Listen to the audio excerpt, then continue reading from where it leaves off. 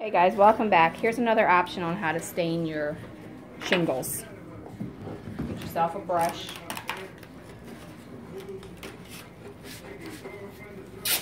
Paint it on.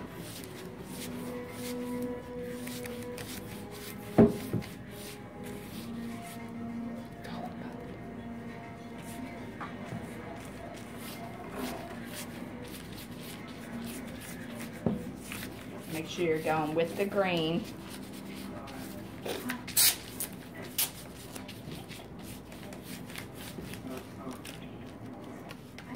Okay, so once you have the stain on the entire thing, you want to make sure you have yourself an old rag that you're not going to use anymore. You want to go with the grain and wipe it off.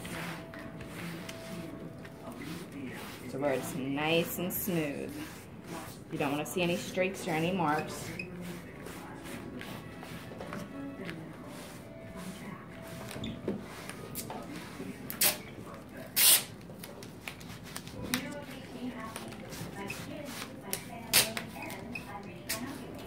Thick, heavy, wet spots, make sure you get them all off.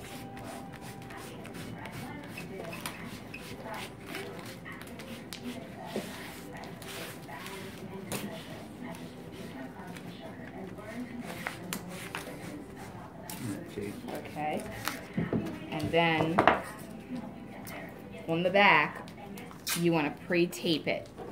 That way it helps hold them in place from warping. Again, that's it. That's all you do.